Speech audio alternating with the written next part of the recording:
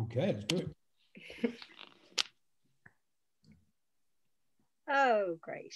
Oh, they're all populating the screen, which is great. Hello, everybody. I'm just going to make sure that everybody is on board. That's great. I think you all got the memo, or most of you did, in that you've muted yourselves. Anyway, let me just start by saying welcome to the bonus Finborough Forum for the month of November. This is our second one this month. We had a forum meeting earlier in the month with Liz Stevenson. We've managed to get 2 into 1 month, which is, helping to make everybody feel much better during lockdown. And today we are absolutely delighted to have with us Anders Lustgarten, who I think is actually zooming in from Denmark. Are you in Denmark still, correct. Anders? Yes, I'm reaching across the waves to you from Copenhagen, where people are largely not dead, which is always a plus. And that's great. Society is basically functional and doesn't contain sociopathic people who believe masks and 5G are out to kill you, when it's quite obvious that in fact your government is out to kill you. So no conspiracies needed there. Well, it's wonderful to start out on that really positive note. Thanks, Anders. If I could just start with a little bit of housekeeping, could I ask people just to make sure that they are muted, because we can get kind of some background distraction. And also, if you wouldn't mind turning off your cameras until you're invited to ask questions. That's not because it is really lovely to see everybody, but it just helps save on the bandwidth. And it also can be a little bit distracting, when we're doing the interview. So if you don't mind, thank you very much. Okay, I think everybody is pretty much in right now, so I'll just jump right in. Right. Anders is known as a political playwright. I think that whenever that's asked, who are the big political playwrights of the moment, the first name that comes up is Anders Lustgarten, and after that, perhaps James Graham, but certainly Anders. When it comes to big international questions, it's Anders is the first name. He is also the inaugural winner of the Harold Pinter Prize, I believe, and he's written plays that have grappled with what was going on in Zimbabwe under Mugabe, the Chinese Revolution, Israel, Palestine, the BNP. Anders gets around and grapples with a lot of stuff, and I just love that about his work. And I also want to say, because I think it's important that we say how, at the Finborough, how much we value Anders. We were part of his early story, and we'd like you to talk a little bit about that in a minute. and also, I think from our end, with our reading team, our literary team, Anders is one of 3 plays we insist that all our readers read. His sort of first big play, A Day at the Racists, because we always hold that it's a play with incredible heart. And, so he means a lot to us over here at the Finborough. But if I could maybe start off by asking Anders, I mean, I see you as a sort of an activist, and I know that you also, you taught drama in prisons, which actually is very close to my heart, because I taught creative writing in prisons for 4 years. But I would like to know, did you start out as an activist who in drama, or a dramatist who began to get more political? You talk about that? Oh, very much the first one, man. I didn't really ever plan to be a writer at all. It never really occurred to me. For a start, I'd not really, never having heard of the Finborough, or having really been to any plays at all until I was at least mid-20s, man, maybe later. Theatre didn't occur to me at all. I'd sort of vaguely thought one day I might write a novel, but they contain a lot of words. It turns out, novels. On closer inspection, that's an inside piece of information for all you listeners out there. Novels are long and require a lot of writing, and I was like, I don't actually know if I wanted to spend the whole time writing a novel and then finding that obviously it wasn't very good and you'd have to learn it again. And I thought about writing films, but actually, even at the time, I remember seeing what a gigantic piece of human sewage Harvey Weinstein was and thinking, holy shit, if that's the kind of people you have to deal with in film, I'm not having any of that. So basically, I was a professional athlete. I was a 400-meter runner professionally. And I did a PhD in California, kind of in order to run around in the sunshine and eat burritos, really. And partly because I did Chinese as my undergrad degree. And that was quite interesting because it was a way of understanding societies that are not your own, but it involved a lot of learning very, very tedious sounds, which it turned out 2 weeks into my four-year course, that I was quite tone deaf and incapable of distinguishing between some of the important components of the Chinese language. So I decided to do this, or apply for this PhD scholarship in America, to do kind of really look deeper at communism and capitalism, really, and look at the evolution of capitalism in other societies apart from the West. And inexplicably, they took me on, and I went, and I was running and eating burritos and reading these funny books. And I found also that academia was a little bit abstract for me and a little bit kind of self-referential.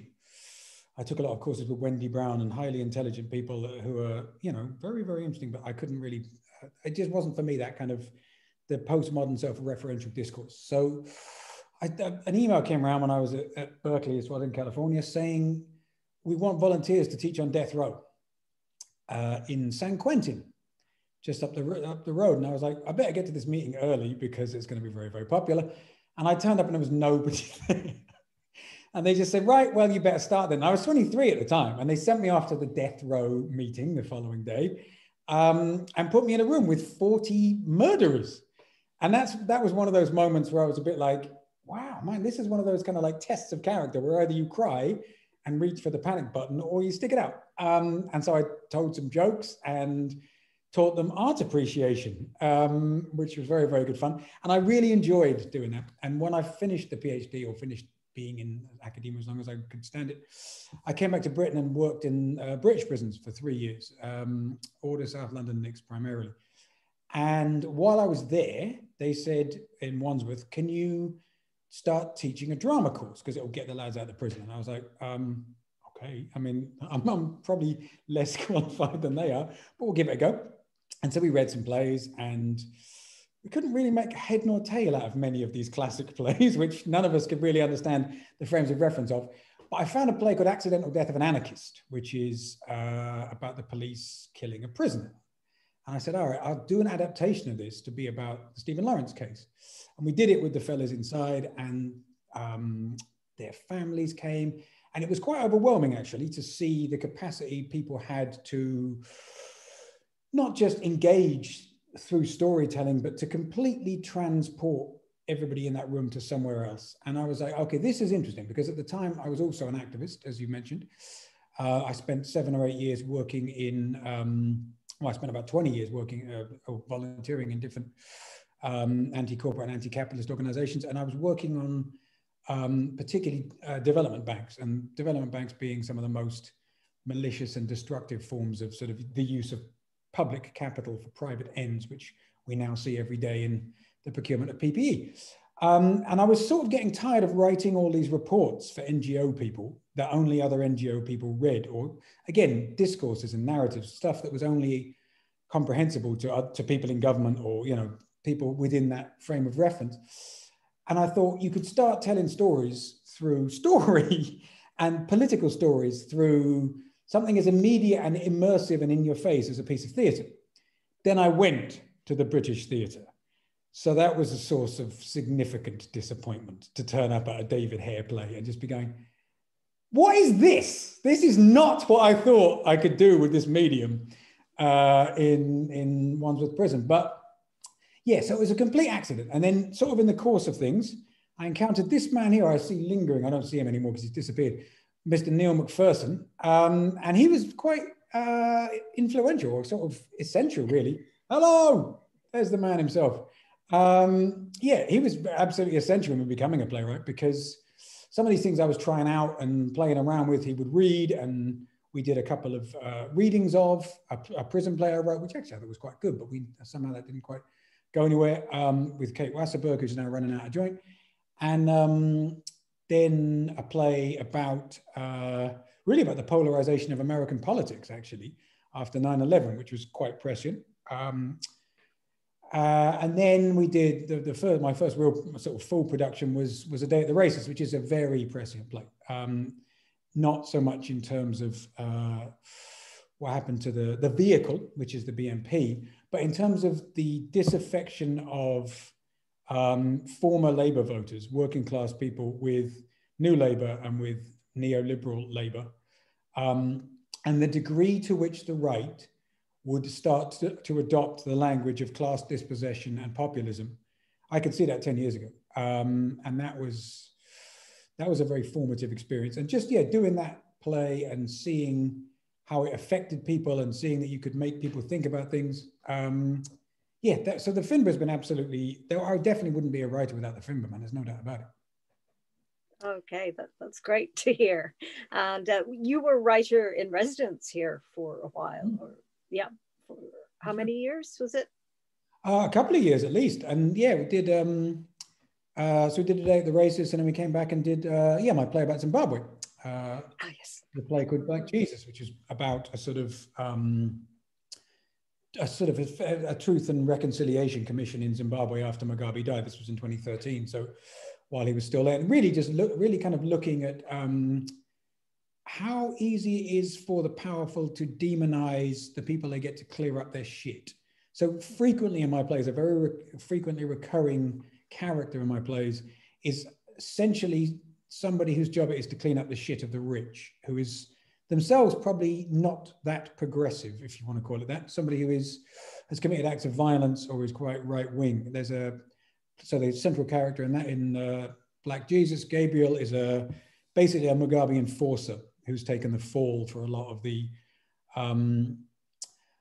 things that Mugabe did, but also that colonialism wrought on Zimbabwean society and required ZANU-PF to initially do very interesting things in fixing. And then, so my PhD is actually in Maoist politics. It's actually in the full arc of the Maoist revolution. And the Maoist revolution is very interesting because it's one of the few genuinely grassroots mass revolutions that started bottom up and was then essentially hijacked by the Maoist bureaucracy. And the problem with Maoism is Mao very much. And when it became institutionalized and centralized, it became catastrophic. But there was something very powerful and moving in the early years of Maoism. And that's something you could say about ZANU-PF as well. I'm always interested in people who are capable of changing the world, but also the people. So this another play I wrote called Lampedusa, which has this sort of twin tropes of people whose job it is to do the dirty work of the powerful. One of the things that's most difficult if you want to write political plays is how do you transfer these colossal structural issues into recognizable human dynamics and relationships? Because obviously, so I think almost all political writing in this country is bad, and I think it's bad for a reason, which is that our politics refuses to understand structural causes, absolutely refuses to understand structural causes. And that's what you see happening in the Labour Party right now. You see that the attempt is always to reduce it down or winnow it down to what individual people do to one another. But as we see with anything, whether it's racism or whether it's neoliberal capitalism, the evil lies in the structure. It's enacted in the people, but it begins in the structure. And if you can't engage with those structures and can't find ways to represent them on stage in ways that are human and real, you don't have a political play. And therefore, almost all political plays in this country do not have the macro dimension that they so badly require. And one of the ways to do that and not preach at people, not just have people that think what you think, because that's kind of boring. It's kind of boring to write as well as to watch, is to find people that you don't agree with.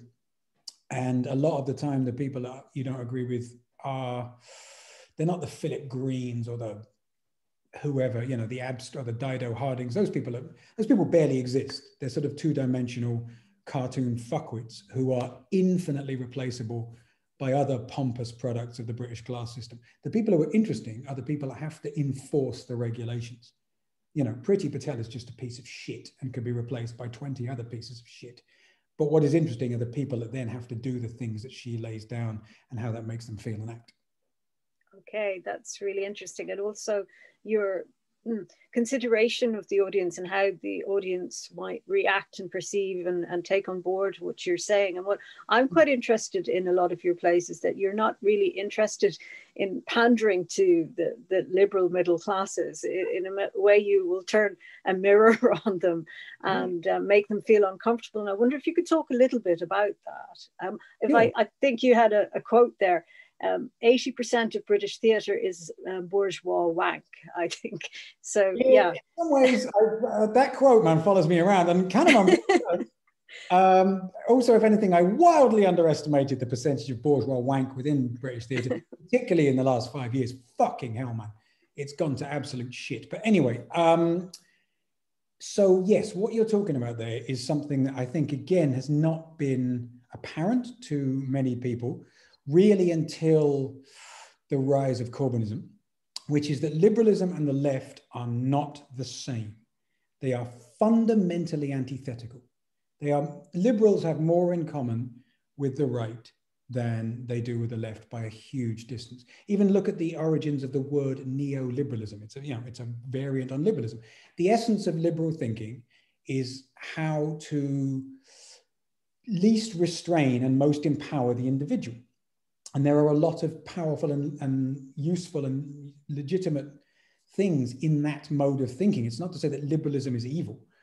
There are a lot of enormously important components in Western thought there. But what that means is liberalism really finds it difficult for it not all to be about you, finds it difficult to be part of mass movements, finds it difficult to accommodate to the idea that the rational individual, which is the absolute essence of free market thinking, isn't the most important thing within society, and it isn't. And we see that now. And so something that is, it's nice what you said about me being the first person you think of. I'm not sure that I'm the first person people in sort of positions of power think of, and that's because I do what you're saying as a political writer, is I try and take people on. There is no point in writing flattery work. There is no point in making the audience feel clever or reiterating what they already think or what The Guardian has told them to think, because while you want somebody to come away entertained and moved from a night out, it's important that I use whatever very limited platform I have to correct the fact that there is almost no platform for the legitimate left in British politics. And there's certainly, you see what's happening right now in the Labour Party. There's a purge going on. I'm not a member of the Labour Party, and I don't believe in parliamentary politics as the main way to change and improve the world. I think that's been a huge distraction for the left, actually, and a big bauble over the last few years. But yeah, in terms of what we need to say within our society, those things are simply not being said anywhere. And dissent is being criminalized at an extraordinarily fast rate.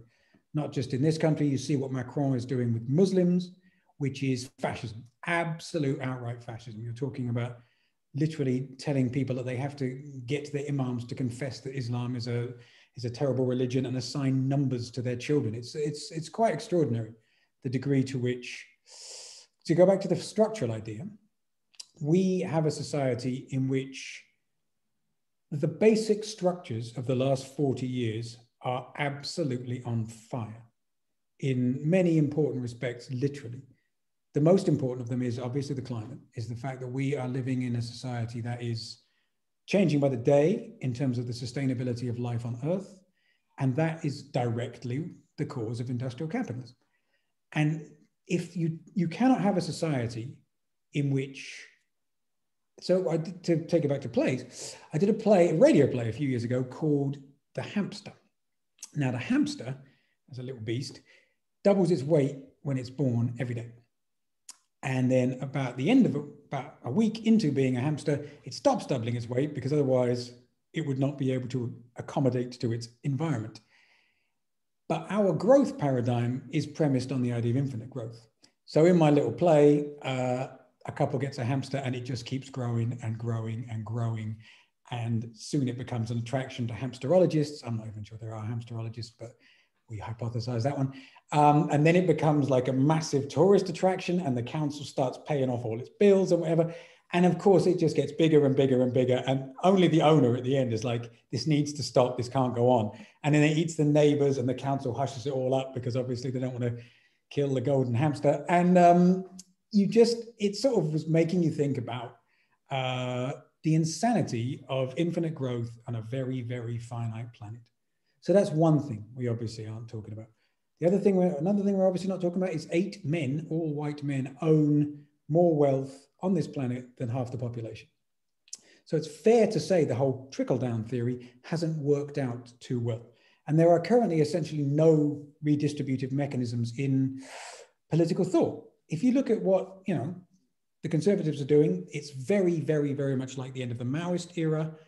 It's quite interesting. It's very instructive studying Maoism. When they got to the end of Maoism and people were starving in their millions, and the word got back to Mao, what Mao said was that it's because they haven't gone far enough. It's because they haven't implemented Maoism to my ideal pure specification, and they need to go further. And that is precisely what neoliberal capitalism does now. Anytime you show the insane inequality or the pollution or the social damage or the mental health impact of this colossal display of inequality and punitive society, they go, it's because it hasn't gone far enough. The minute you go further, it'll get there. And that's sort of something that in quite a weak and obvious way, the Corbyn regime was trying to argue against. And we had the most extraordinary display of vitriol and hatred and rage that I've ever seen in politics. And that's not to say that they got everything right. I don't really have a lot of time for a lot of the ways that some of the politics was handled, but just the mere existence of people, particularly young people, asking for a better world is something that politics and liberalism simply cannot accept. And so what is the point in doing a play that fits in to those modes of thinking? I don't really think there's anybody who writes plays like I do. And that's not to big myself up. It's a shame. It's kind of like, I wish there were more playwrights who, so some of I don't even want to mention names because some of them are cool people, but the way that they are only willing to ask the questions that the establishment wants them to ask is kind of a dereliction of duty to me. The first job of a political writer is to ask the questions nobody really wants to ask, and to find ways to discomfort the powerful, but also to show the things that are just not being shown. And I do feel like with some of my work, I've managed to do that. I had a play at the Royal Court, which was called If You Don't Let Us Dream, We Won't Let You Sleep, which was about austerity being a coup in 2013, which was quite a long time before people. It's just amazing how political discourse works, because at that point, austerity was described by absolutely everybody, apart from the people on the sharp end of it, as a necessary requirement of political turns out to have killed 160,000 people and been economically completely illiterate. Sunak is about to do it again, just because it went so well the first time. But that was a sort of thing that nobody wanted to say, and it was quite interesting. So the reactions I got to that play, the reviews I got from that play were pretty hostile, and almost none of them were hostile about the play. They were hostile about the message. And that was a bit of an eye-opener, because that was my first play at a bigger theatre. And I was like, well, they may or may not like what it has to say, but they'll kind of engage with it on its own terms, right? And then they were just like, I got a brilliant review from the Daily Telegraph, man, which said, this man does not exist. There is no way this man exists. He is a Marxist collective. And I'm like, if only I was a Marxist collective.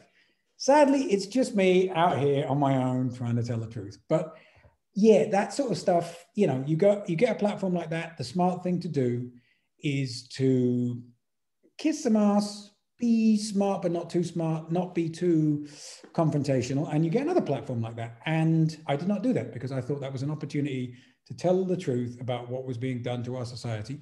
And as a result, I didn't get some of the platforms that people who have Royal Court downstairs plays tend to get.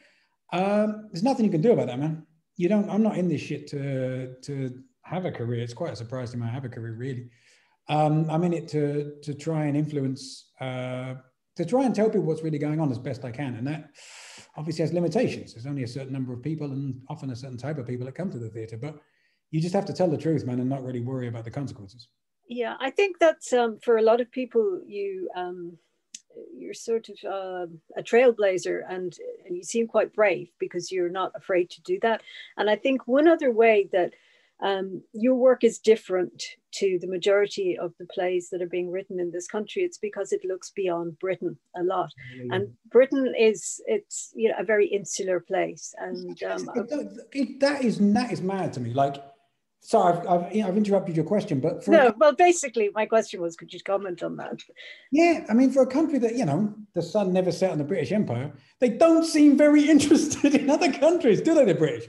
Like, it's amazing how you sort of talk to people. So I'm living in Denmark at the moment. I lived in France for a couple of years. One of the brilliant things about being a writer is if you don't, if you can live in fairly reduced circumstances, you can kind of wander around the world and do stuff. And make your money stretch out as long as it will last, and which in Denmark isn't that long, incidentally. Thank you, little, otherwise I'd be starving to death and eating pigeons. But it's just the inward-looking nature of British society is that people don't know the basics of a lot of other, they don't know the basics of Ireland at all, do they? I mean, the sort of the basic history and particularly the impact of Britain. So I'm writing a film. I don't know if the film will get made, it probably won't get made. But it's my first effort at a film, and it is about, it's a horror story about being haunted by the empire. I'm quite pleased with this. I think it's interesting. I think you can trace absolutely everything in contemporary Britain, particularly Brexit, back to the ghosts of empire, to this sort of sense of Neil Macpherson. I want it. It's a film, mate. I mean, film. I'll have to rewrite it. But yeah, it's... So basically, the whole history of the British Empire, not only what happened, it's just all completely hidden from us, but particularly the way it was given up, if you like, is quite different to the ends of other empires. So obviously, I must say that really shocked me when I came here. It's how little the British knew about Ireland, do we? I mean, what the British did to Ireland, like zero. So all right, here's a little test. How many people here have heard of the Mau Mau rebellion? Put up a little wave or something of the Mau Mau rebellion. Those who are good at emojis can do this. I'm hopeless. There are a couple of hands have come up. Yes. That's two. Okay, good. Yes, from Neil. Okay, good. So that's a few people. So for everybody else, the Mau Mau rebellion was the resistance to British rule in Kenya. And this happened from the late, I'm from East Africa. Okay, so there we go. A little bit of a plus there. So basically what happened is that all the imperial pretensions of bringing civilization and the railways and cricket and all the other things, which the British now try and tell in retrospect about the Indian imperial adventure and sort of 19th century imperialism, they had entirely given up on by the 20th century. And that's when they kind of got to Africa. I mean, they never did that in Ireland at all. I don't remember them ever saying they were bringing much to Ireland apart from guns and a big boat for all the potatoes. But basically, they used the African settlements in East Africa as a way to get rid of the troublesome, useless scions of the upper class that weren't already ruling the empire in other places. So there was a whole bunch of settlers, particularly in Kenya, who went out there with bone china and gramophones and fascism, and basically enslaved the entire Kikuyu tribe of about Happy Valley, says Zoe, precisely so. They moved to Happy Valley, which is in the Central Highlands in central Kenya. And basically over time interned and tortured the entire Kikuyu population, which is 1.5 million people. This only came out about 7 or 8 years ago in detail because of one woman, a Harvard academic. I'm sure it was quite well known about in East Africa, but it only came into sort of Western people's knowledge. A Harvard academic who initially was doing a PhD on what the British did well in Kenya, because she read all the files that were left over in the Public Record Office and whatever. And they were all talking about civilizing missions and setting up schools and stuff. And then she went to Kenya and interviewed these Kikuyu people, and they were like, "Are you mental? They killed us all." And it turned out they burned all the files that were about the internment. And when she did research, she found that they'd killed tens of thousands of people and interned millions of people. And that is something that ended in 1963. So that is more recently than Spurs have won the league. That is, since the Beatles were formed, we had an empire that was busy torturing black people. And that is the era during which the Brexiteer cohort, all the old people who voted Tory in the last election, grew up. So their moral values are shaped almost entirely by this residual sense of empire, by this residual sense of Britain's greatness. And that sense of where has that gone and we should still have it, that is so prevalent in Brexit and in modern Britain. So again, you're sort of sitting there thinking, that's some interesting shit. How am I going to write about that? We're haunted by the empire, so let's do a horror story. So that's an interesting one. So another thing I do that I don't really, people don't really ever notice, because all my reviews just say, make this Marxist go away. They never really engage with the plays. But one thing I do all the time is I completely change form. And I just try and find the right form. I'm not in the way that Carol Churchill does, because I'm not nearly as good as she is, but I try and do something different in a different approach or a different style. And so this one is a horror story, because, you know, you want to talk about being haunted by the empire. So the malign spirit of empire, it's about a family that's had sort of posh family that has a house in the country, and they've been in the empire for generations, you know, as administrators in India or in the Raj or in different parts. And the grandfather was chief of security in the Mau Mau suppression, and his malign spirit does not want them to leave the house. And I'm not good at horror, man. Horror scares the living shit out of me. I'm not scared of many things, but horror movies, I don't like them. So I'm kind of struggling with the form, but sometimes if the form feels like it's the right way to tell the story, you have to adapt yourself. And I find it great to challenge myself. I don't ever see the point. Like, good mates of mine who I respect as writers, but they write the same play over and over and over again. And I'm like, aren't you actually bored?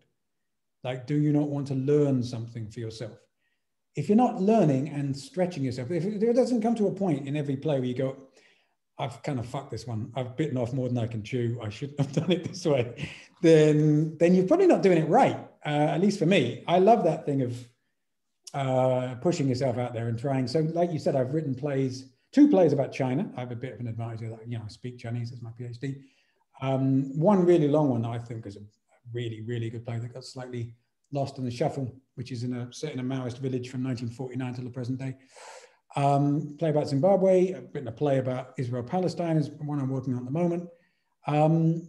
Lampedusa, migrants, about migrants and Sicilians. Yeah, it's. I don't understand people that find Britain that compelling that you just want to write about Britain all the time. Like, obviously, there's a lot of important stuff, but don't you want to try other things that are part of? And there's a weird thing now going on where they're leaning on you quite hard not to culturally appropriate, which is an important thing to do, because, you know, when David Hare writes about non-white people, it's cringeworthily embarrassing. But then when David Hare writes, it's cringeworthily embarrassing. The basic essence of a writer is to cross boundaries. So never, ever, ever let anyone tell you you shouldn't write about subject X or subject Y. What you need to do is understand it from the inside and not just make it a kind of extension of Western liberal values, because other societies don't work that way. But you should absolutely try and cross boundaries, and it's more interesting and challenging that way. I think, again, it's probably not going to get you fame and fortune, but then there's a lot of other ways to get, there probably are other ways to get fame and fortune. I wouldn't know. Okay, I think, first of all, I'm mindful of the time and I do want to open it up to others, but I just want to ask you a very important question. I imagine that anybody here who isn't familiar with your work now is saying, I desperately want to see an Anders Lustgarten play. So what can we see now or in the near future when we can all be normal and social again? I don't know, man. I mean, let's hope.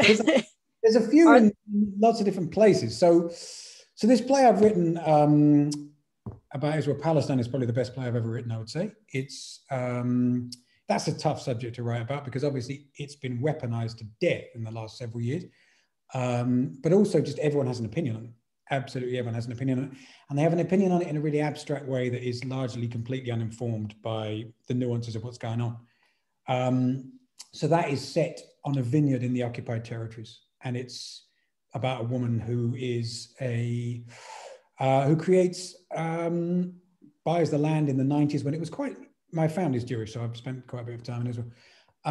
It was quite legitimate, if you didn't think too hard, to buy land in the 90s without being a crazy settler, like ideologue, like the people that go there now. So quite a lot of secular people still live on the West Bank, and has created, on her own terms, this wonderful place. She's made the desert bloom. She's created this international vineyard that employs Palestinians, and she thinks she's one of the good people. And she wants to give it to her son, and her son is an artist who's moved to London, and he's like, "No, man, it's covered in blood. I'm not taking it." So she basically says, "Right, if you don't take it, I'm selling it to this bunch of American lunatic settlers who will build a huge temple on it." And it really belongs, in deepest terms, to the Palestinian foreman, whose father used to be the owner but was displaced. And it's a way of getting all these different stories in. It's kind of like the cherry orchard with IEDs. It's kind of a way of getting multiple stories, because everyone can empathize with relating to the land. And so there's not too much political chat. It's much more chat about vines and belonging, really, because we all kind of need that sense of belonging. So that's a really fucking good play, man. I got to tell you, which some of my plays are not that good, but that one's good. So, and where will it be, and where can we see it? We will see. Like, everyone there wants to do it, but I have a feeling they'll bottle it. I really do. I just don't know if they'll have the political courage, because even though it is like scrupulously balanced in a way that, frankly, some of the people having that chat don't deserve. That subject's just been weaponized to death. So very specifically what I've tried to do with that is take that burnt territory and bring it back into a subject where you can discuss in terms of human relationships and real people, rather than abstractions of Israel as this and whatever, blah, blah, blah, blah, blah, which are totally useless to everyone. So that one might be on, hopefully. We'll get a final call on that one fairly soon. I'm writing something for Chichester, which is going quite well. And yeah, a few other things, man. We'll have to see how they all shake out. But okay, see which they were going to do before, a sequel to Lampedusa, actually, which they were going to do before the lockdown, and then we'll have to see how much of that stuff they bring back. So there's things floating around, but what can you do, man? Right now, you just have to let it be, I suppose. Okay.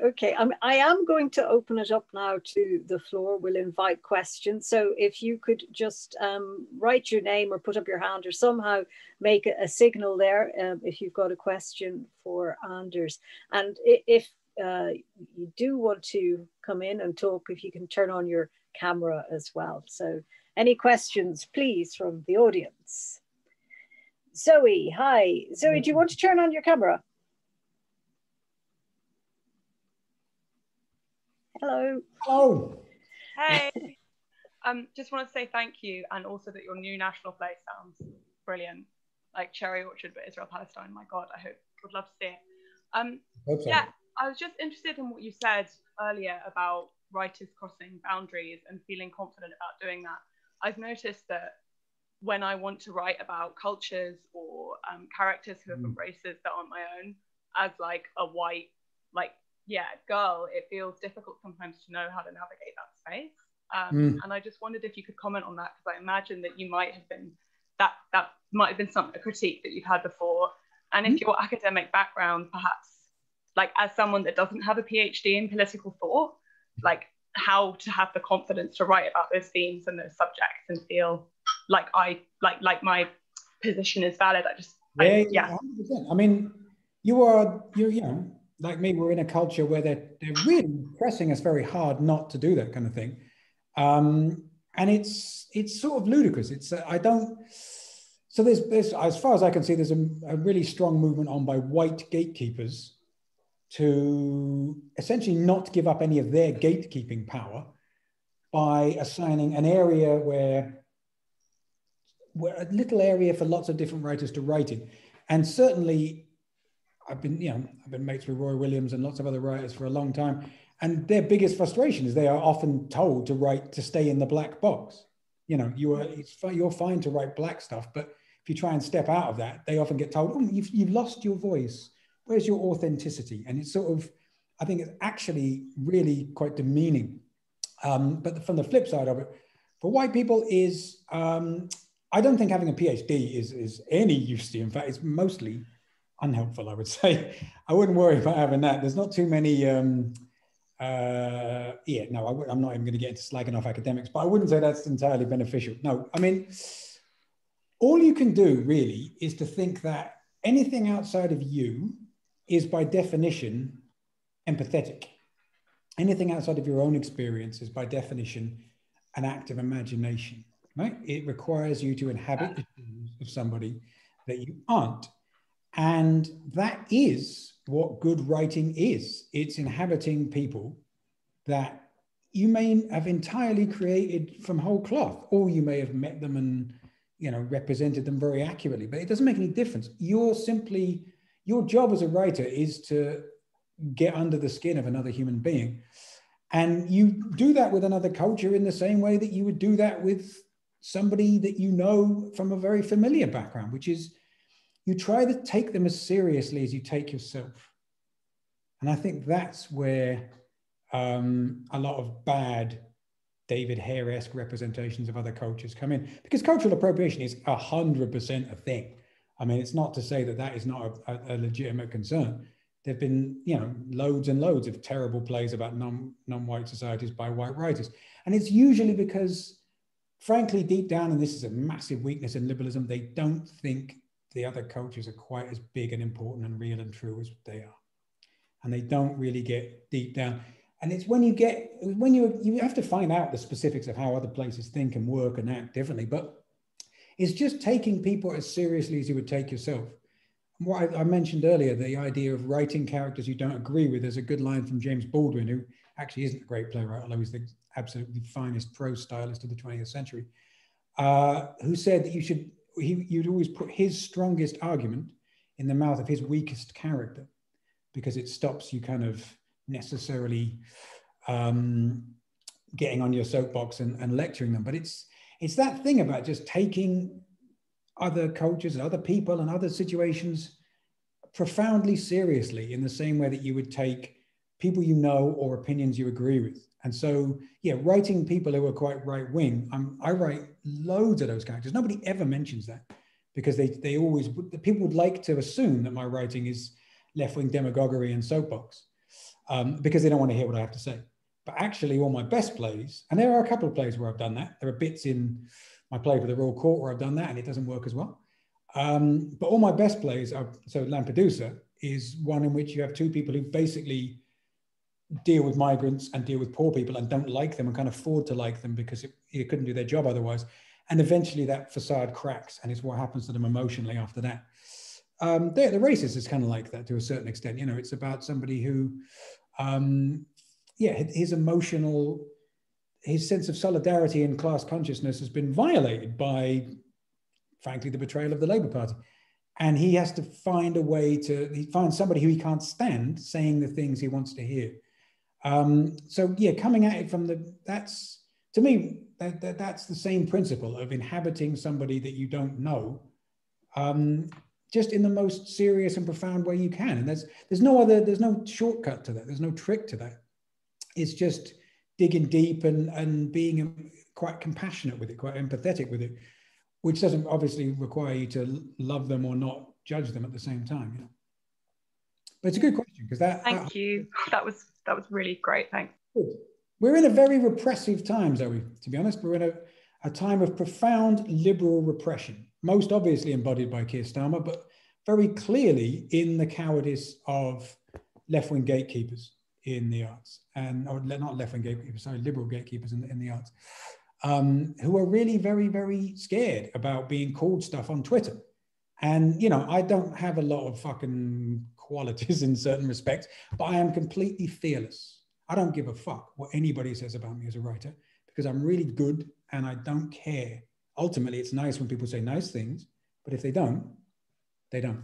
I should stop talking because I see there's two people who want to ask. Yes, exactly. I was about to jump in and say, I think Nick, Nick was first in the queue. Nick Miles, are you there? Hello, Nick. Do you want to turn on your camera? Well, I would love to. I just put some clothes on just so I can do that. Oh, okay. Hello. Here I am. Hello, Anders. Hi, Sue. You've spoken about how the critics refuse to engage with the subjects you write about, and you sort of touched on also British theatre audiences, which I sort of take to mean that you're talking about this sort of like the, what's it called when everyone shares the same view, the something box? Groupthink, or thinking inside the box or something. Echo like chamber. echo chamber. There we go, thank you. That's the one. So my question really is, in what way do you quantify the effect that your work has had? And you can Great question, because I don't think there's a way of quantifying it through anything written, if you like. Like, I know, I don't really, you know, reviews are what they are, man. That doesn't bother me. A lot of writer mates of mine read Twitter and they think you can get the truth of Twitter, but you can't really, because a lot of that is people's mates and whatever. It's the feeling in the room. And so, for example, when we did that at the Racists, that is about a bunch of P&D, painters and decorators in Barking. And I presume I can tell this story, Neil, because it's quite funny. So we had a hotline to the police in case the BNP, who it was about, turned up. And I was like, man, the BNP don't travel. They're not coming. They're not cultural aficionados. We weren't running a right-wing culture war at that point. Now they would. Dominic Cummings would probably be in the audience, which would be quite fun. You can kill him on the way out. Anyway, so basically we were sort of sitting around waiting for this thing. And then somebody came down and went, the BNP are here, the BNP are here. And I went up to see what was going on. And it was a load of stocky dudes in leather jackets, shaven heads. I was like, man, unless the BNP have read my play and diversified, it's not the BNP, because there's 3 black guys. So I went up to them and I was like, yeah, all right, what's going on, man? And they were like, yeah, we're painters and decorators from Barking. We've heard there's a play about the P&D, so we've come to see it. And I was like, how have you even heard that this play in this little gaff in far west London is on? I've no idea, but that, and they loved it. And the guy comes up to me then, he goes, you done any P&D yourself? I was like, you see, now that's a review. Okay, somebody who thinks that the painting and decorating techniques are accurate, I'll take it. But that has happened in a way I don't fully understand with almost all my plays. It seems to attract an audience of the kind of people I'm writing about and for, in a way that is really pleasing. And I don't know how that works, because it's not normally the theatre's doing outreach, just the word gets out somehow. But even on occasions when it doesn't, so for example, I did a play, probably my second best play is after this Israel one. It's called The 7 Acts of Mercy. And that is a play that I did at the RSC about 3 or 4 years ago. And it's it's Caravaggio painting, first painting he did after he killed somebody. And it's him in this sort of unfinished church in Naples and his relationship with this life model. And the modern half is set in Bootle. And it's about a dying ex-docker who's trying to teach his grandson about life through this book of Caravaggio paintings before he dies. And it's a very emotionally powerful play, that one. And that one we largely had, as you would expect at the RSC, proper Shire Brexiteers. Do you know what I mean? Like serious dyed-in-the-wool Tories. And I was like, they've come for the Caravaggio. They're not going to want the critique of austerity. And I was expecting a lot of walkouts. And they all stayed, and you could hear them talking afterwards on the whatever the thing is called, the relay or whatever. And you could hear them listening and thinking and going and saying things like, that's a side of life I'd never really considered. And that was a massive win, because you're basically getting to people who are, you know, they're not evil people, but they just read the Daily Telegraph. And so their perspective on the universe is deeply flawed. And if you can use that platform to bring a little bit of knowledge and expand their remit, that's what it's all about. The feeling in the room is about the only thing I care about. And everything else, the writing and all that, you know, how it's reviewed and all that, you can't pay any attention to that. All right. Thanks, Anne. No worries. Thanks for your question, Nick. I think Arvin, you had a question. Is that right? Hi. Turn on your... Hi. Hello. Hi, Anders. Yeah, thanks so much for that. It's fascinating. I have a feeling you may have already answered my question, and I do know the answer from what you said deep down inside me. Okay. But I'll throw it at you anyway, which is I'm a bit of a lazy writer because I've got to the point where, you know, I sit for 6 months writing something and no one's interested. And now I sort of just write things that I know people are going to pay me to take to the next stage, you know, radio or what have you. But I find that a lot of that involves talking to people like Arts Council types, writing those applications to the people that you refer to quite politely as the liberal left gatekeepers. And I'm finding actually I'm completely losing my way because I'm now speaking a language that isn't my own. And, you know, talking frankly bollocks and forgetting to actually write what matters to me. I don't know, what's the way out of that apart from biting the bullet and spending that 6 months in my garret writing? Is that the only solution? I would love to say there was a way of triangulating between essentially Blairite arts administrators and art, but the only way to do it is literally or figuratively to kill the Blairite arts administrators, because they have no interest in your work. They have no interest in your work with integrity. They really don't. Their only interest is in meeting particular box criteria, of which some you will fit and some you won't. And you cannot possibly, it's a perennial paradox for the artist, is how do you create art and eat? And those two things are really, really hard to reconcile. For me, the only answer is absolutely to write the art that you care about and believe in and see where that leads to. I genuinely don't think there's any other way of doing it.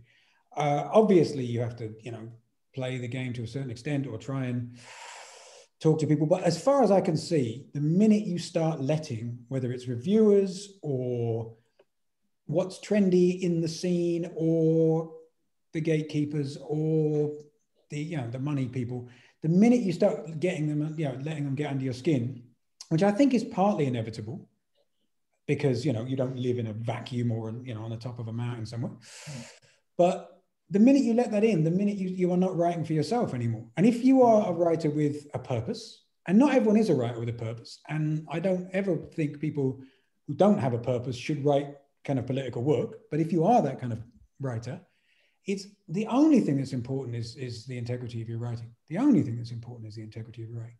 And if you have to find another way to earn a living, so I'm actually a carpenter as well as a writer, and I'm quite good actually,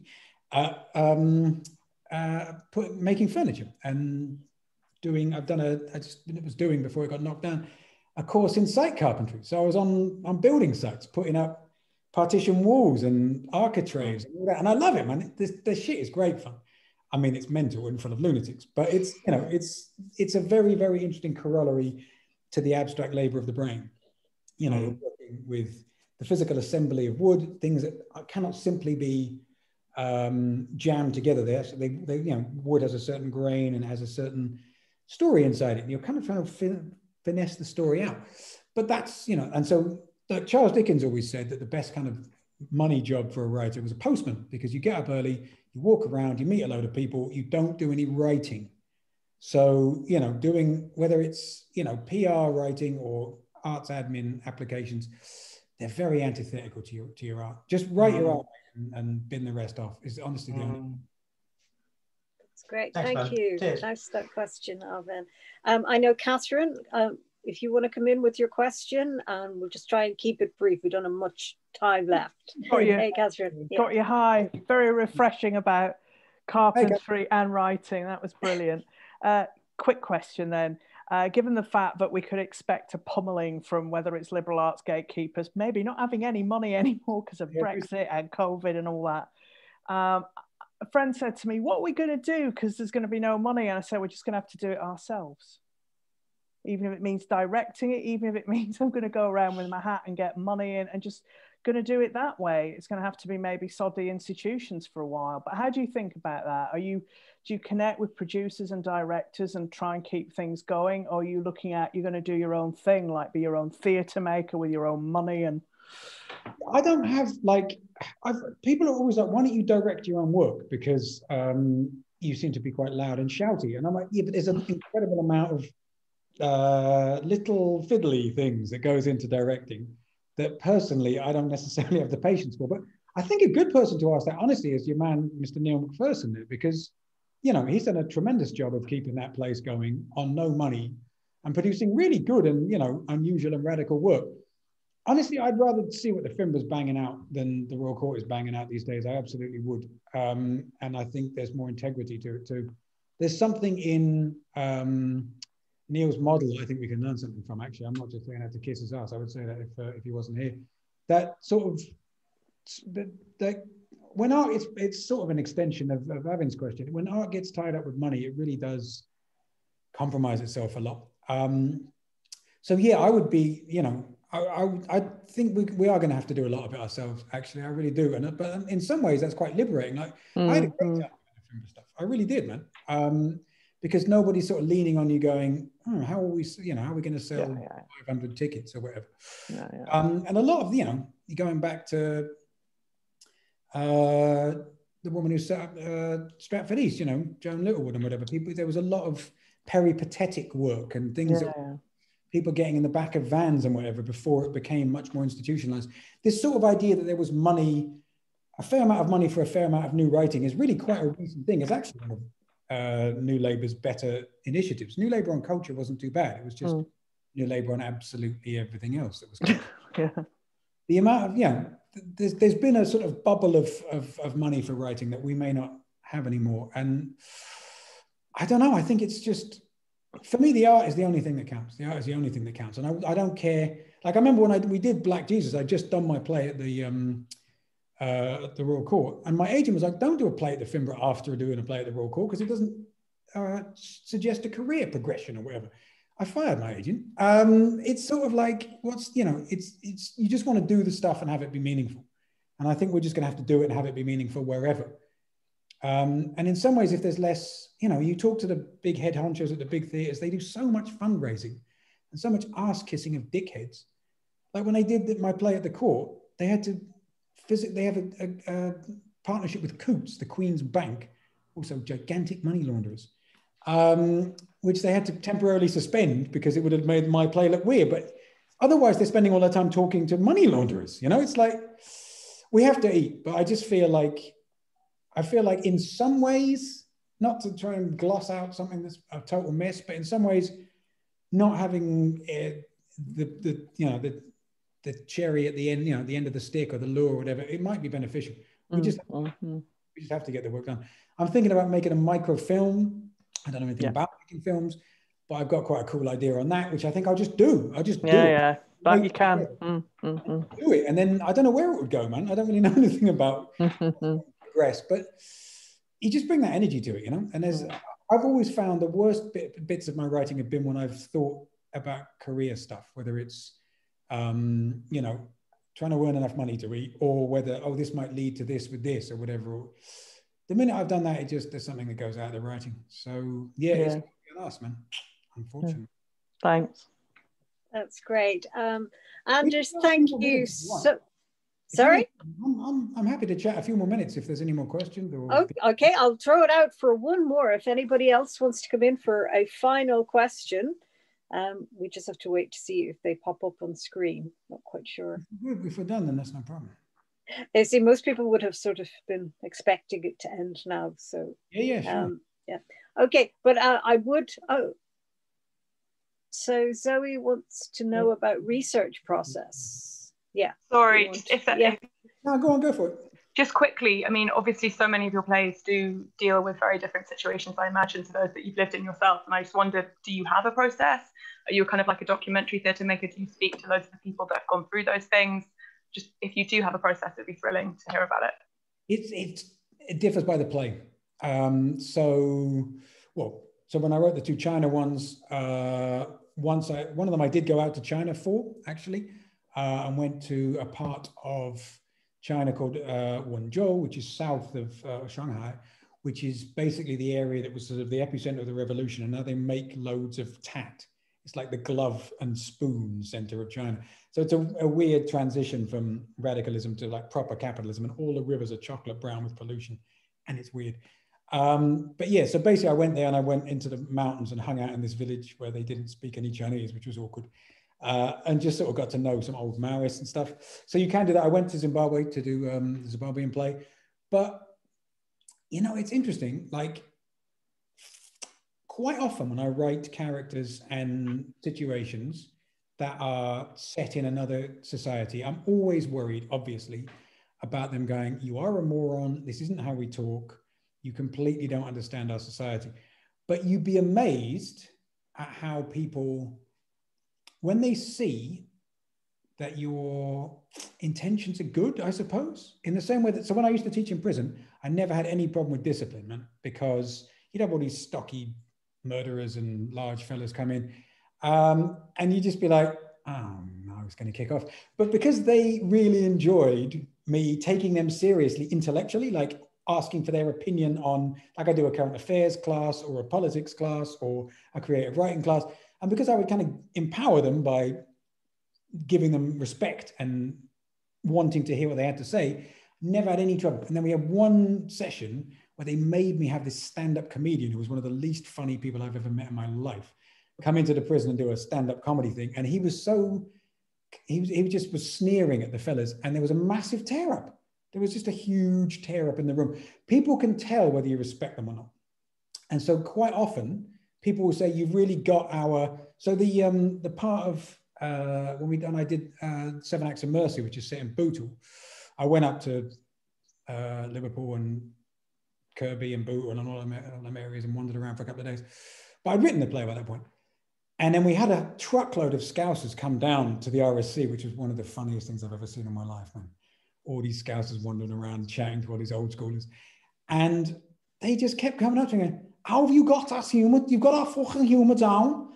How have you got that brutal sense of humour? And I'm like, what do you mean brutal sense of humour? It's not that different from, no. You've got us down. That is exactly how we talk. That's exactly how it is. And I'm like, it's not really exactly how it is. It's just that you can see that I respect you and I care about you. And so even though there are probably bits that are not 100% accurate, they're going to let that slide because they can see that I'm kind of doing it out of love, if you like. So again, it's that fundamentally that thing of empathy and taking them seriously. And if you start from that, if the good intentions kind of shine through, I think that's half the battle. I really do, even before you get to factual realities or rhythms of speech or political contexts or whatever. If your mindset is right, it really helps. Thank you so much. Have you ever wanted to make a documentary?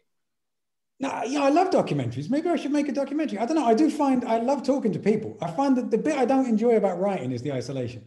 I find the sitting on your ass, not talking to people bit quite difficult. I love the not going to meetings and not having to sit on trains bit. That's great. And not having a futile job in an office or something. But yeah, the isolation I find difficult. So when I get to go and do the research trips or the chats or the, meeting people afterwards, I love that bit, man, because it's, it's a social medium. That's another thing.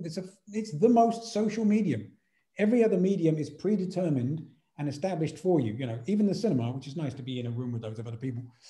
You don't add anything to the show. But a play is it's a creative.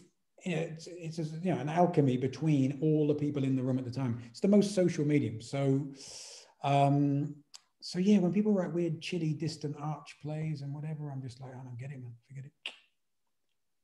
Thank you. Thanks a million, Anders. This has been absolutely fascinating listening to you. And, we just love your drive, your passion, your reach, your ambition. And thank you very much for being you. I'm very glad. I think I hear Neil turning on his microphone there, and we'd like him to come in and just have a few words as well. There he is, the man himself.